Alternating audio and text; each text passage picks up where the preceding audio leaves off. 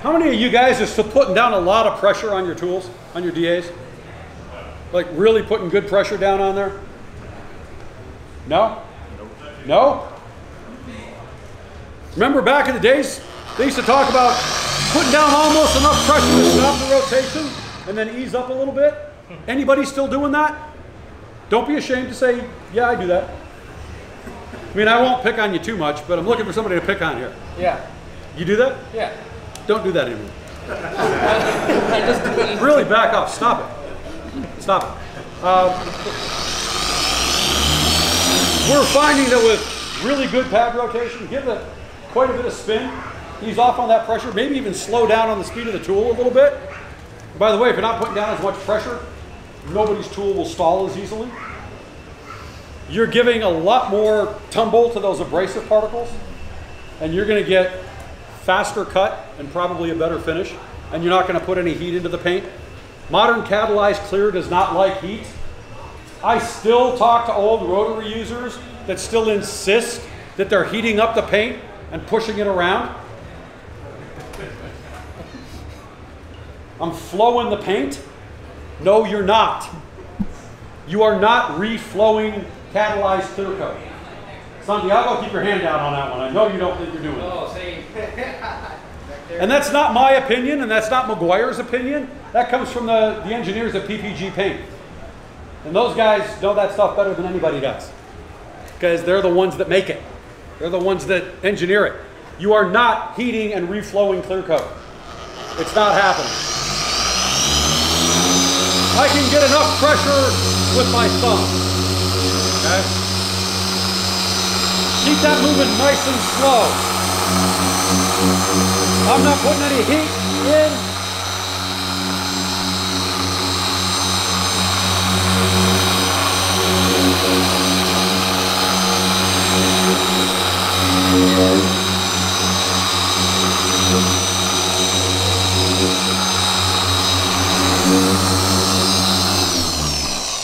Now, I can talk all day long about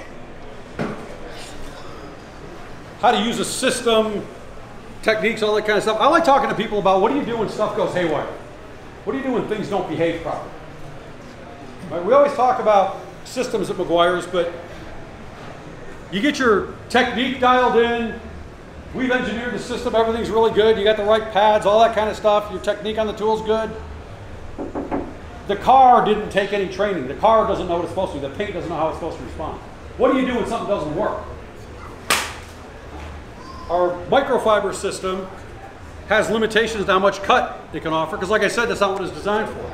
So when that system doesn't work and you need more cut, that's when we start talking about going into our other mirror glaze compounds.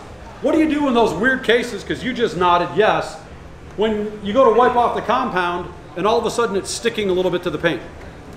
You've used the same compound on 10 cars and it's an absolute dream, and all of a sudden on the 11th car it doesn't want to wipe off. What do?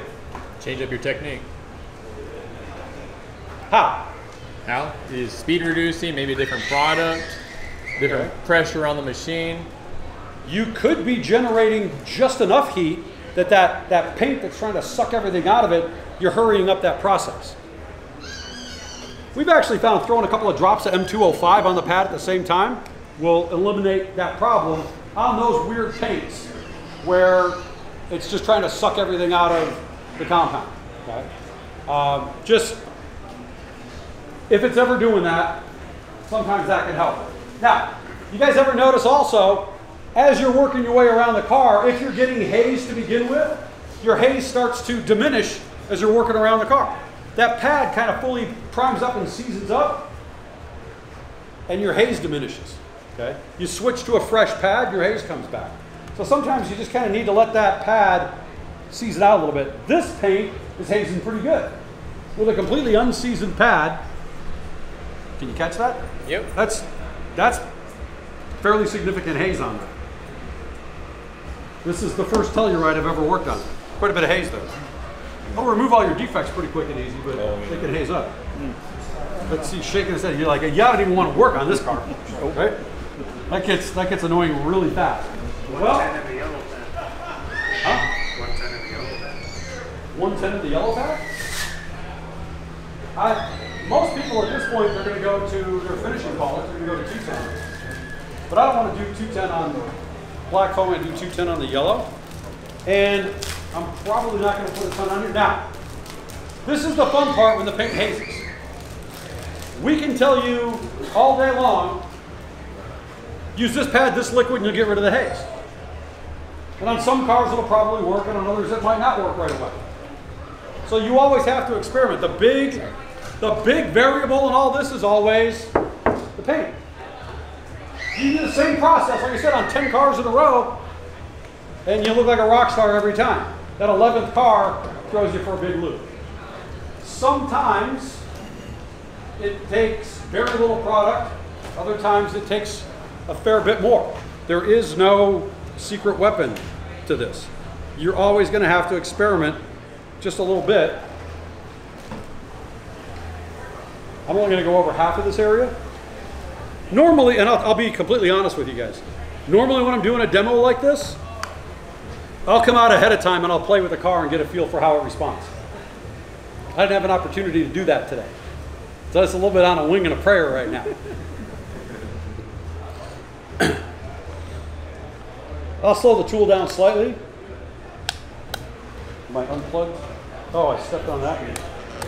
Yeah, that's a problem with most electric tools. If you don't have a free flow of electrons to them, they don't do an awful lot.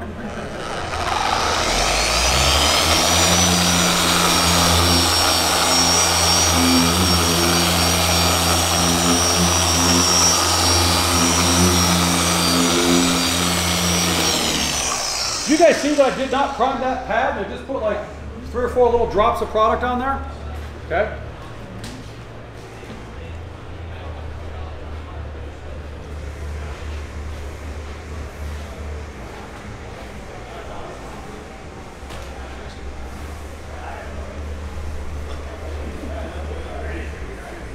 So looking in through here, don't look down here where I didn't quite hit it. But you look over here, right, we've got a massive reduction in that haze. There's probably still a little bit of it left. So if I need to tweak things ever so slightly, maybe a little more pressure, maybe a little less pressure, maybe even a stiffer pad. Again, I don't think any of our marketing guys are in here, so I can probably get away with saying this. I like to deal in realities, okay? How many of you guys are using Meguiars foam pads day in and day out when you're working? Okay. How many of you are using Rupes foam pads on your Rupes DAs? Okay. How many of you are using Lake Country or Buff and Shine? I'm not offended by any of you. Okay. I don't expect that anybody uses 100% of one company's product and that's all they ever use. That's just not realistic. That's just not realistic. We understand that. There's a lot of really good stuff out there. We know that the yellow Rupes pad, foam pad, with 210 is kind of a killer combination. The stiffness of that pad and the cell structure of that pad seems to work really, really well with 210 for removing haze.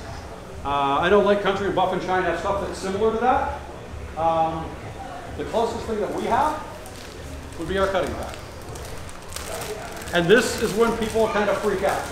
I got haze with my compounding step, and now you want me to do my finish polish with a cutting pad? Sometimes, yeah. Because again, the paint didn't get the memo. The paint doesn't know that this is weird. Sometimes you have to do weird stuff. If I had a pearl white car with fairly hard paint, 110 on microfiber, and that thing would be glowing. You probably wouldn't even think about doing a finishing polish on it. Non-metallic black, BMW jet black, is that the worst stuff to work on? Right? Everybody seems to hate that when you go online. Jet black BMW, you can never get them to finish out. The single hardest paint I've ever worked on was a jet black BMW. M105 on a microfiber pad didn't touch it. I mean, literally did nothing to it. It looked like I poured water on it. I had to go with a rotary, with a foam cutting pad and M101, at 1800 RPM and pressure. I worked on the Prince of Persia Bugatti at the Peterson Museum down in the vaults, an $18 million car. I worked on Steve McQueen's Jaguar XKSS at the Peterson. It's like a $30 million car. This BMW that I did, it was an older 3 Series, is probably worth 5 or 6 grand.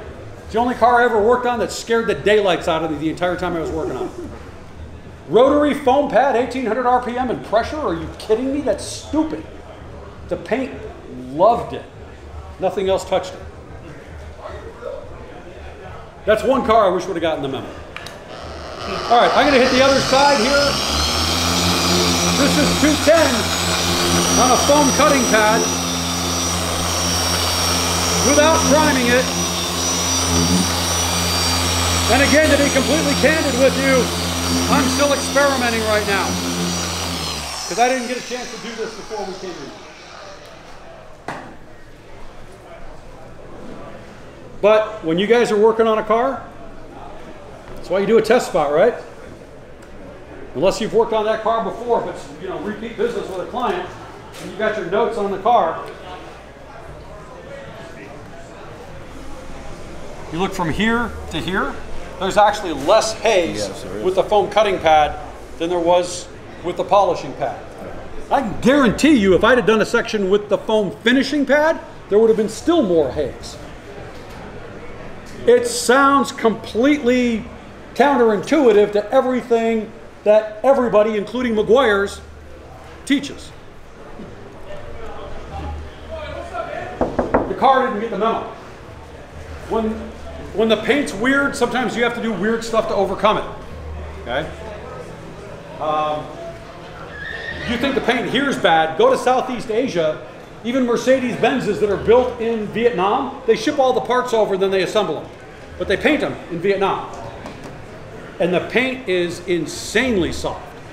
And one of the things that I kept getting asked when I was in Malaysia, Thailand, Vietnam was, how do we deal with these really soft paints? And these guys were historically going in, loading up the polish with a soft pad and just going at it over and over and over again, trying to get rid of the haze. And I did this with a cutting pad, and 210 wasn't out yet. We used 205, and the haze was gone. And they all just went, you mean it's easier than what we were doing? The paint doesn't like to be touched. So stop massaging it and making love to it and going over and over and over and over. It doesn't like to be touched. Stop touching it. Why is stiff pad and not a soft pad?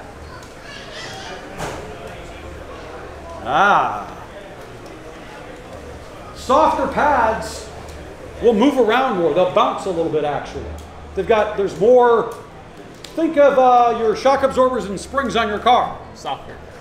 Yeah, what happens when your shocks blow out and they're not controlling the rebound of the spring anymore? Car's bouncing down the road like this. Really soft foam pad is like a spring without a shock absorber to dampen the recoil. And it's bouncing against the paint. And it's doing this. And this is paint that's so touch sensitive it doesn't like anything touching it. And you're basically doing this to it, and then you're just massaging it over and over again. That paint the whole time is screaming at you. It hates it. You get a nice stiff pad, you get good solid contact, you get in, get out real quick, that paint levels out, and it's like, oh, God, that was great.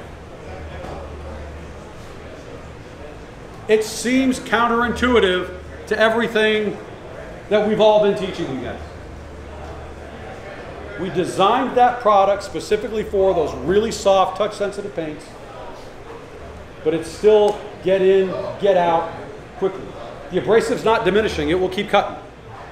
That paint residue coming into your pad is going to start causing problems. You can get in and get out really quick. I did a Ferrari 488 just a couple of days ago. Marketing guys are still going. Rupes yellow pad with 210. And I could cover big areas, and that paint looked stellar. Did a full panel wipe with it, make sure I'm taking everything off. Okay, we're not hiding anything. It's not a bunch of fillers that are concealing stuff. You can panel wipe it and put a coating on afterwards, not a problem. Okay. Or, anybody try that juice yet? Oh yeah. Yep. Well, that all sounded really positive. Who didn't like it? Who used half a bottle on a car? I have to go back to slack. First it over there. Why'd you use half a bottle? Just spray it on. Just Keep moving forward. yeah. Okay. So here's how this product spreads. When we were testing this on a 4-door vehicle, we'd spray it on the front door, and then we'd pressure wash from here, which was a mistake in testing. We not testing so much as development. We'd spray it that way, and it would carry it across the back end of the car. And all of a sudden, we got crazy water beating on the back door. We never applied it to the back door. We spread it across. On this hood, I would probably do 3 trigger pulls. That's it. That's it. Let me tell you a little bit about how this stuff works. Okay, this is notwithstanding the YouTube video that said this is water. Because the MSD sheet, the SDS, didn't tell how much SiO2 was in it. And it has to tell you that because SiO2 is dangerous. It's a hazardous material. Anybody ever use powdered coffee creamer? Yeah? Yeah, look at the ingredients. SiO2. You're eating the stuff. SiO2 in a powdered crystalline form that goes airborne that you breathe in is hazardous. SiO2 in other forms goes in your non-dairy coffee creamer. It's in your toothpaste. You can eat the stuff. That does not have to be on an SDS. If that's the kind of format that we're using in this, I'm not going to say it is, I'm not going to say it isn't, but if it didn't have to be on the SDS, it ain't going to be on the SDS, ladies and gentlemen. Understand what an SDS is all about before you go making YouTube videos about it. By the way, ceramic coatings, glass coatings, SiO2 technology. This is not a coating, by the way, but it does have silicon dioxide. SiO2, if you take pure SiO2 and you melt it down and you lay it flat and you flash cool it, you know what you get? Glass. You also get ceramics that way. Did you know that glass and ceramics naturally are very hydrophilic? They attract water. Water will lay on them in a big sheet. So how come these coatings and this stuff bead water with up to 110, 111 degree contact angle? If naturally SiO2 is hydrophilic. Yeah, see? This is the kind of stuff nobody else wants to talk to you about. SiO2 is the foundational technology that lets us do other cool stuff like crazy hydrophobic characteristics, thicker builds, because when you're using carnauba wax or a synthetic sealant, you can't do an ever-increasing film build because it either a fresh application of carnauba wax, the solvents break down the existing carnauba, or synthetic sealants, they can't stick to themselves. The act of wiping it with a towel will exfoliate it and take it off.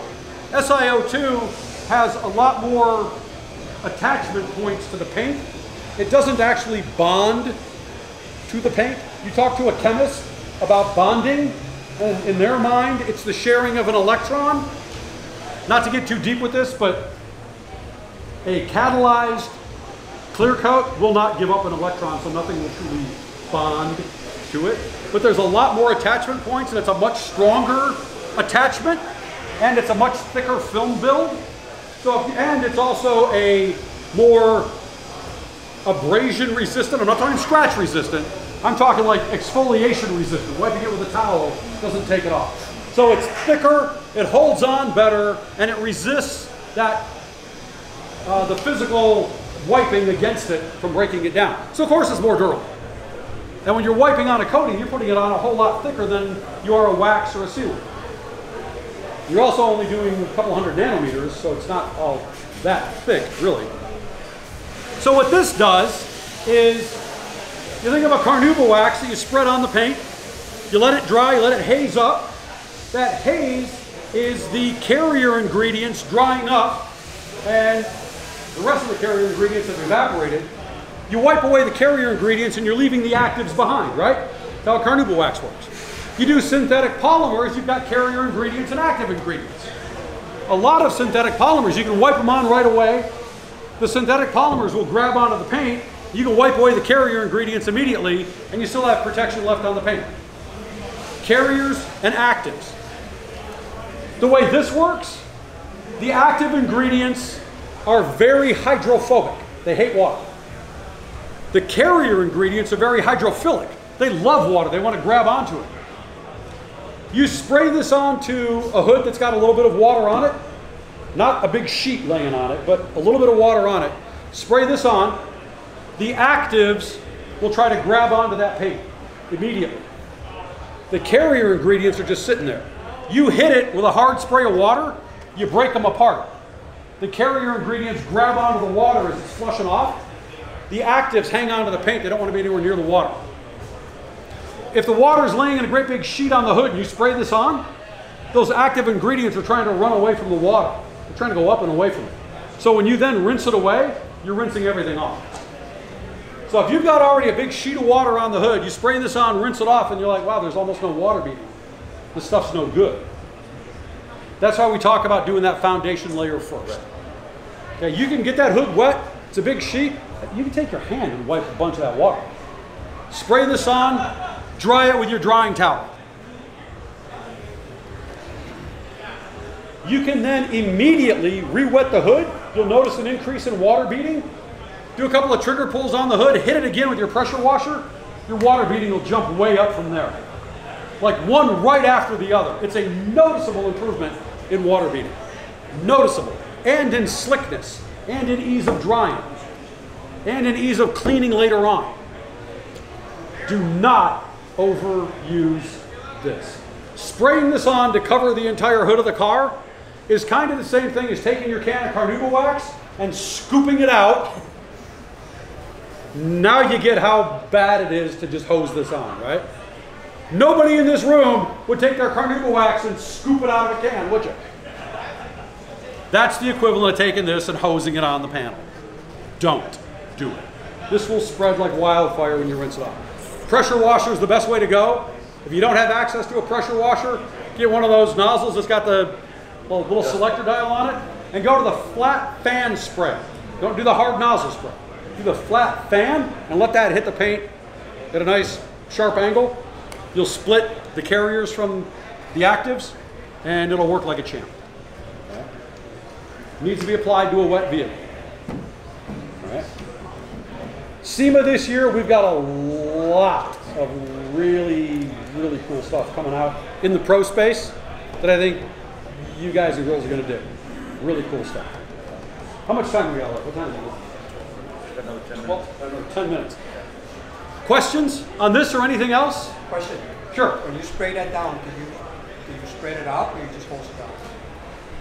To create the foundational layer the first time you use it, we would recommend that you spray it on onto a wet car, right? You've washed the car, you've rinsed it, spray it on, and then take your drying towel and just dry it. Okay? Just like think like a wax as you dry kind of thing. Most of you guys are probably using, you use a quick detailer or a spray wax, you refer to it as a drying aid. Right. Okay.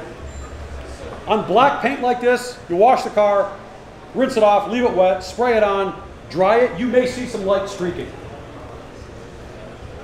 Get it wet again, a couple of trigger pulls, hit it with the pressure washer. It'll dry like that, and there won't be any streaking. I had a friend in Northern California, this first came out, I sent him a bottle. He called me up and said, look man, I just did my car with it, and it's streaking quite a bit, and I can't get rid of it, it's driving me nuts. I said, Josh, how much did you use? He said, half the bottle. I said, okay, you're too far away for me to get up there this afternoon and smack you upside the head, but I kind of want to do that to you right now. He goes, but it's going to rain this afternoon. I said, great, park the car in the rain. But I just washed it. I said, park it in the rain. The act of it raining on the car pulled away the last of those carrier ingredients that he overloaded on it. He came back out, dried the car, called me up and said, oh my God, this is incredible. I said, now you only have enough left in the bottle to do probably 7 or 8 more cars. Stop using that much. Oh my God. The number of phone calls that we get, people complaining about this, it's always streaking. And when our guys in the call center push them, we've talked to people that have used an entire bottle on one car.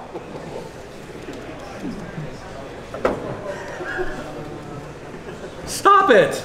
Oh my, I mean, first of all, thank you for like using that much, but anybody that uses that much ends up not liking the product. They're not going to go buy it again. They're not going to tell their friends how great it is. We don't want you doing that. Okay? It will spread like wildfire. Really, really easy to get out there. Jen, did you have a question? I do. What about the borders between paint protection film and fresh and paint? What about it? Anything? Is it going to be? Is this going to be different? Is it going to? Is it going to be seamless? Is it going to dry white? Is it going to stain all that stuff? You'll never know. All you'll do is get a bunch of beading on your paint protection film. It probably won't last as long on the PPF. It won't last as long on glass or plastic, but it's not going to hurt anything. It's not going to cause any problems. It will increase water beading, but not as long as it will on the paint. My name is Jason Rose, work for Rupes. I used to work for Meguiars, that's what a lot of you recognize me for. I was there for 20 years, great company, great product. I moved to the Rupes team 4 years ago, and I moved to Denver, and very happy. I'm happy here. But it's also awesome to be back here in California with all of you. All right, so when they asked me to come and speak with you, they said, we want you to completely machine polish a whole car to get it ready for the paint coating application after my class. So since that's not going to happen, we're going to plan B, which is I've prepared a very special presentation for you. So this material, you are the first audience to get this. I travel around teaching shining and paint all over the world, but this material I'm about to present to you is brand new, never been presented to an audience before. So, if you like it, I'm happy for that. If you don't, then I apologize ahead of time. But it's all new stuff. Before I get started, I want to talk just a little bit about Rupes, the company, just a couple of minutes here. So, it is pronounced Rupes. In case you were wondering how to say the name, it is pronounced Rupes. And if you roll the R, the Italians really appreciate that. I don't know how to do it. But it is an acronym. I thought it was a family name at first, but Rupes is actually an acronym. This is what it says in the Italian language. This is what it means in English. It sounds so much sexier in Italian. But it literally translates to a manufacturer of specialty pneumatic and electric tools. Our tagline for our company is innovation, technology, and design. So, everyone repeat after me. Say the word design. Design. Congratulations, you speak Italian. Because it's a sitting word in English. So that's our tagline. Now the company has been around since 1947. It's actually relatively new in the United States. Less than 6 years the brand has been in the United States. But 1947, family owned and operated business. It's in the third generation of the Valentini family, which sounds like Italian mafia, but it's not. So over the years, there's been some innovative firsts in the tool category. So in 1951, the very first orbital electric sander, the very first one came out of Rupes, Italy. In the 1961, the very first hand tool with plastic body parts. And think about your hand tools now, the stuff at home and the stuff in your shop. Everything is plastic body parts now. The very first one came out of Rupes in 1961. Then in the mid-1970s, the very first palm sander, which of course palm sanders is very common nowadays. In the mid-1990s, the very first gear-driven orbital sander, which now has evolved into polishing, as some of you know. And then what most of you know our brand for is our large orbit ram orbital polishers called the Bigfoot. That was a new innovation in 2008. It was the very first large orbit. It was 10 millimeter at that time. And then in 2010, the Bigfoot tools that you guys know now. And then, of course, the Nano, which a lot of people call the iBird, but it is actually the Nano with hybrid technology. So the hybrid technology speaks to the battery power and the option to run it with a cord. So if you're interested in that, we have that next door. But this is the nano with hybrid technology. Come on in, guys. There's a couple of seats up here. So Rupes as a company, we have two major headquarters. We have our major headquarters in Milan, Italy. And this is only one of many buildings. There's a whole campus of buildings, manufacturing going on all over the place. This is our brand new facility in Denver. My office is right there. And that's where our new Bigfoot Car Detailing Academy is. So if you ever find yourself in Denver, please come on by. We do classes all the time. Check our website. But we also manufacture there. So the Bigfoot polishers, both pneumatic and electric, are manufactured in the USA as well as in Milan, Italy. All right. We also have education, and education is a big part of our company. These are online webinars. They're free, available to anybody that wants to see them. We do these on a regular basis. They're about quarterly. We're trying to do a monthly, but a different topic every time. And if you get on our email blast list, you will find out when those webinars are. And I would encourage you to go to our website, rupesusa.com, and register your email address to get these announcements. Now, these are global webinars, so it's a live presentation that's presented to the world. So they're at weird times, like we're doing one next week, and it's actually 7 a.m. for California. But register by email before the webinar, and then if you cannot make the live showing, after the webinar is over, you will get an email with a link, and you can watch it on demand at any time. But you only get that link if you pre-register. Yep. All right. Here's how to reach Rupes. Here's all our contact points, our email, websites, Facebook, Instagram, YouTube. Here's how to get a hold of Rupes in any way. All right, so many of you know that we make polishers, but some of you may not know that we have complete polishing systems, including liquids, pads, and tools for rotary, for gear-driven, and for random orbital. So these are three complete polishing systems that we offer. So whatever your flavor is, whatever your preference is, we've got a complete system for you. Here's the rotary. Again, it's the liquids, pads, not just the tool. But we have a mid-size compact. It's actually next door if you want to check that out. But it's kind of a small, lightweight rotary. And we also have liquids and pads that are tuned for the rotary system. We also have a gear-driven tool that is orbital and rotary together in one tool. Again, very specific liquids and pads for that movement. It's called the Melee system. And it is a force rotation, gear-driven orbital. You're welcome to try that next door as well. And then, of course, you know us for our random orbital Bigfoots. This is guaranteed no swirl marks and less risk on polishing paint, but also a more efficient process, meaning that you can achieve one-step polishing on the car. So you can get paint correction in one step. So there's our three systems. Now here's the fun part. You've heard of David Letterman, right? You know David Letterman? He's got his list of 10 best whatever. Well, I was thinking of my best 10, but I came up with more than 10, so I'm better than David Letterman, because I have 13. Yeah, I'm still working.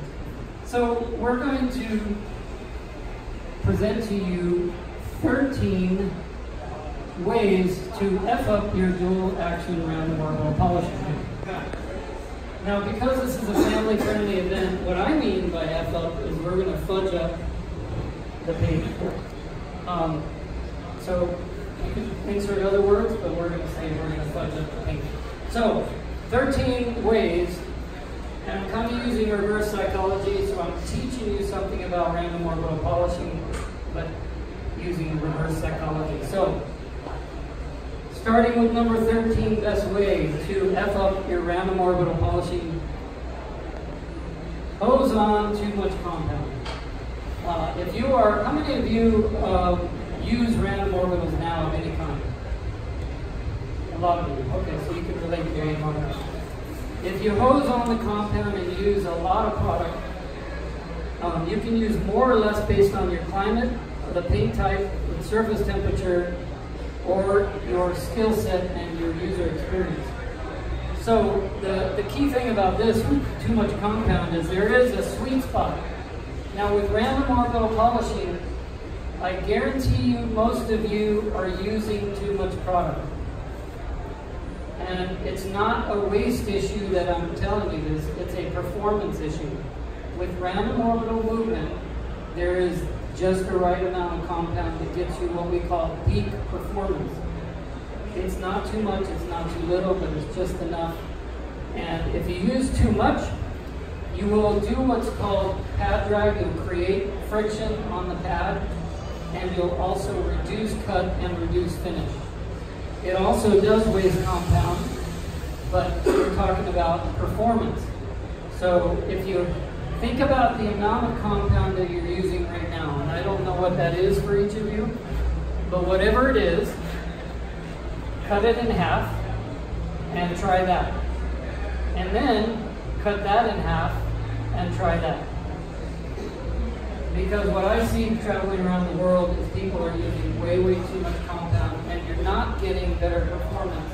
You're actually reducing your performance. So that was number 13. Number 12. Another one about compound. If you happen to long cycle your short cycle compound, well, what do I mean by that? Well, all of these compounds on the market, they have built into them a certain polishing cycle. The chemist created it. Now, whether the marketing team tells you or not, it's built into the bottle. So a lot of you know this because if you use a product that gets dusty, that's hard to wipe off, and dries up really fast. Anybody experience that? That's a terrible compound, right? No. It could be the best compound in the world, but you have overworked the compound. So if you experience drying up fast, dusty, and a hard wipe off, you probably have a product that is intended to be what we call short cycle. That means 6 passes or less. Write that down because it's on the test. You didn't hear about the test? Oh, so there's no test. 6 passes. A pass will define what a pass is. Start out on one side, move the tool to the left, move it back to the right, that's 1 pass. So a 6-pass application. Most short cycle compounds are intended to be used at 6 passes or less. And it may not say on the label what it is. So you have to experience this. Now, if you use a long cycle compound, it has many passes to it and it still stays wet. That is a long cycle compound. And you can actually short cycle those products, or you can long cycle them and it works okay. But you're in trouble if you take a short cycle compound and you overwork it. You will hurt your finish. You'll actually take your finish backwards and make it micro-marred. You will dry up the compound, make it harder to wipe off, and you will create dust that you'll have to clean up. So don't short cycle don't long cycle for your short cycle product. Understand? That question. Did I lose you? Oh. Question on the long cycle. What's the typical long cycle pass? They can be 20, 30 passes. Okay. Now, there is definitely user preferences on these. Some people prefer one over the other. You may not know what your preference is, but you probably have a preference because you like certain products. And there's compound behavior, and that's why you like that product. Personally, I'm a short cycle guy. I like short cycle products, but I use them the way they're supposed to be used. Now, some of you like long cycle products. Totally fine. We're in America. We have choices. It's It's a free country. Pick your compound and use it. So I like short, you might like long. I call long cycle compounds making love to paper. Because you're sitting there many, many passes. But actually climate-wise, some of you might need long cycle products if you're in a hot, dry climate. You might have to use long cycle products. Okay, that's number 12. Going on to number 11, best way to F up or random orbital polishing. This one has to do with the pads. So don't prime your pads is a good way to mess up your cut and your finish. Now all polishing pads of any brand and any type, they all need to be primed properly. So what does that mean? It's preparing the pad to do the work. Now some pads will self-prime, but it'll take 3 or 4 or 5 applications to get there. So when a pad is primed, you have what's called peak performance. In other words, the best that that pad can do on cut and finish. You will not get peak performance until you properly prime the pad. So my thinking is, why not get peak performance now? Why wait for that pad to be primed 3 or 4 applications later? So here's a little video. We hired some very expensive hand models to demonstrate this. But we're going to set the tool to speed number 2, and this is on Rupes tool, speed number 2. We are going to apply 4 pea-sized dots. Some people said, oh, those are big peas. Well, these are Louisiana peas. So 4 pea-sized dots. You're going to run the tool for about 30 seconds. Now, 30 seconds is not a lot of time until you have a bunch of people watching you, and then it seems like forever. But you're going to leave that tool stationary in one place for 30 seconds. This is not proper use of the tool. This is priming. So the reason you leave it in one place is you are warming up the liquid, you're warming up the foam, and you are getting the liquid to spread thin and even across the pad. So when you see the liquid starting to spread across the surface, that is when you have begun the priming. So this is proper pad priming. And until you do this, you will not get peak performance. So prime your pads and you'll get better performance. Yes, ma'am? So priming pads, the message is get the peak performance now on your first application, not the 4th and 5th one. All right. Number 10, best way to F up your random orbital polishing also has to do with pads. Don't swap your pads, meaning swap your pads. So, our product, the Rupes branded pads, they come in 2 pads. This is our subtle message. Take your 2 pads, do that car, and swap out to a cool pad every other panel or every 3rd panel. But do the car with both pads. If you do a whole car with 1 pad, you are gradually building up heat inside that pad. And that pad now is going to work less good. Does that work? Less gooder. Less gooder. So, Less efficient. less efficient. A cool, clean pad will perform better. So the idea is to swap your pads as you do the car. That's the main message. And I would say the ultimate in swapping pads is actually have a stack of pads. And do 1 per panel and keep swapping out the pad. You get the best performance. And by the way, I'm not saying this trying to sell you more pads. This is about performance. If I'm telling you peak performance, this is how you get it. Number 9. The number 9 best way to F up your random orbital polishing also has to do with pads. Don't clean the pad and you will get bad performance. So this is super, super important to any random orbital polishing, not just Rupes, but any random orbital tool, any pad that you put on that tool. If you do not clean that pad frequently, you will have what's called diminishing returns on performance. That means the more you use it, the less it will cut, the less it will finish. So clean the pads frequently. Somebody might ask, how frequently? Somebody might ask, how frequently? Thank you. I'm happy to tell you. So a minimum of clean the pad once per panel. So you polish the fender, clean the pad, polish the door, clean the pad, polish the door, clean the pad. So a minimum of once per panel, and you will maintain peak performance. So when you don't clean pads, you get what's called pad load. Pad load. This is, if you look under a microscope or a magnifying glass, the pad load that's on the paint is a mixture of paint, or sorry, the pad load on the pad is a mixture of paint and compound residue. So, oh, I sound loud now. Is that okay with you? That's okay with me. I want people to hear me in Las Vegas.